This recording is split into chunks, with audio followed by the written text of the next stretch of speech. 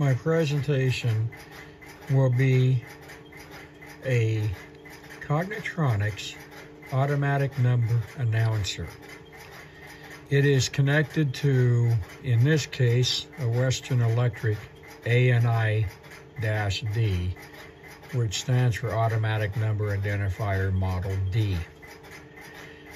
I have a code off of my selector that accesses this trunk, and when this trunk is seized, the Cognitronics then goes off hook and requests the phone number that the phone is, the call is originating from. So it will receive a information digit, then the ANI, which would be in this case the office code plus the station digit, a start feature. There's also an information digit that is in this as well. The Cognitronics does not care about the information digit, and it does not care about the start because it'll work on any of them.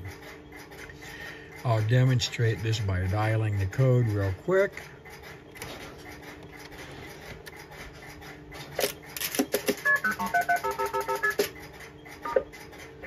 Seven, seven, 5, 5, 5, 5.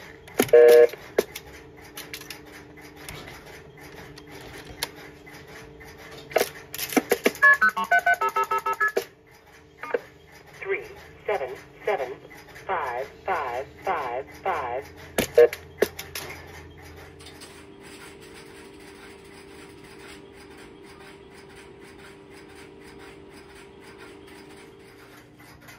I have the camera pointed to the ANI outpulser.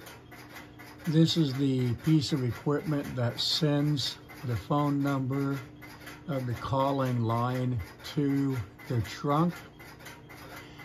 The way this is accomplished is when you dial from a telephone in a step office to a trunk, you have 3 wires, a tip, a ring, and a sleeve. You could also have a 4th lead, but in my case, I'm not using it.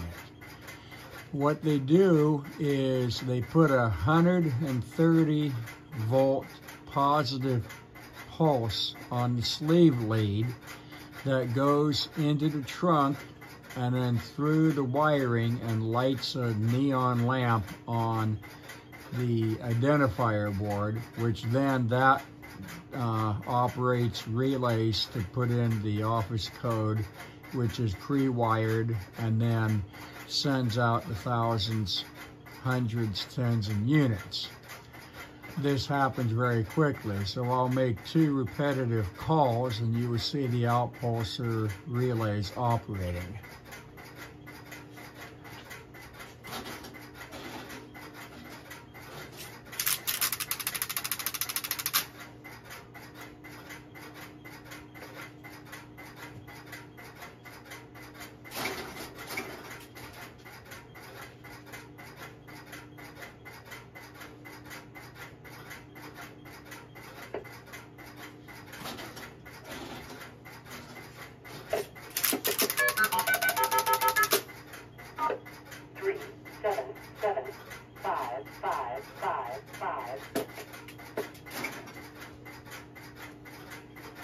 So I had the speaker hooked up on the second time that I made a call.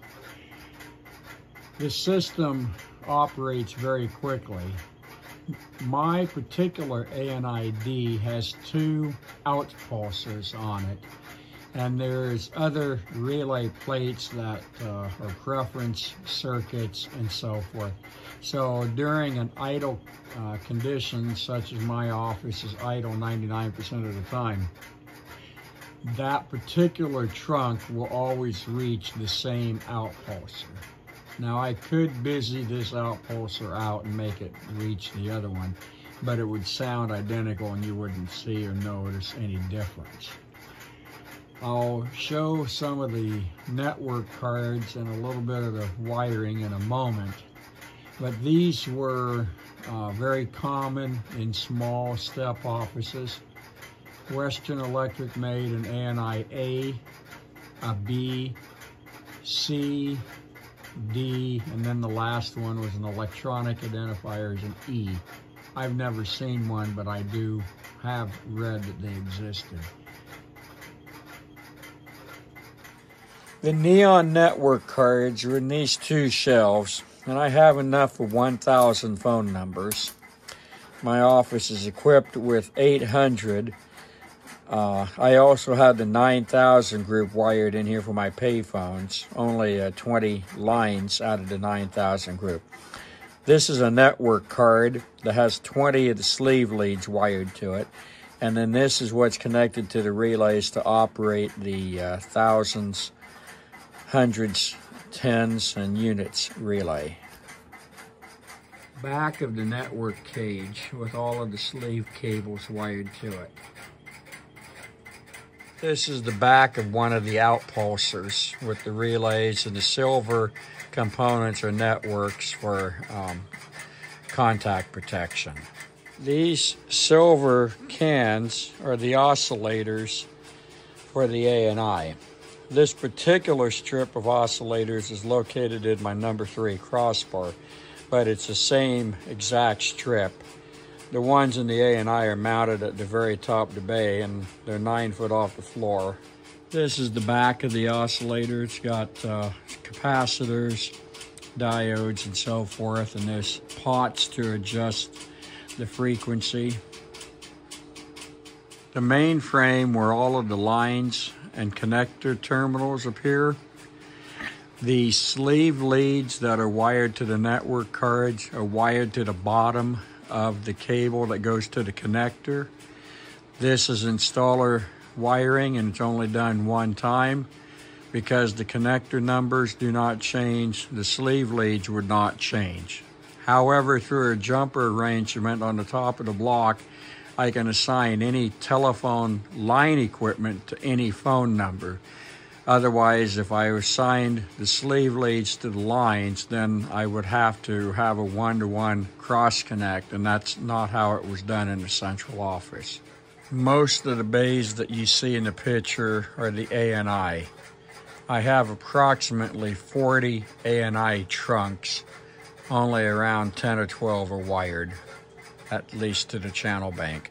Close-up of the outpulser. This is outpulser 0. The process that I showed you of the Cognitronics reading back the number of the line that the call is originating from, if I was to dial 1+ into my Asterisk tandem, which is set up to emulate a class 4 switch, then there would be rotary dial pulses that would be pulsed into the trunk connected to Asterisk. And at the end of 10 digits, then the Asterisk driver would then go off hook and request the number that the call is originating from. I'll make one call that is a dial pulse call and the ANI. You will not hear the MFs, but it'll be identical set of digits as the Cognitronics.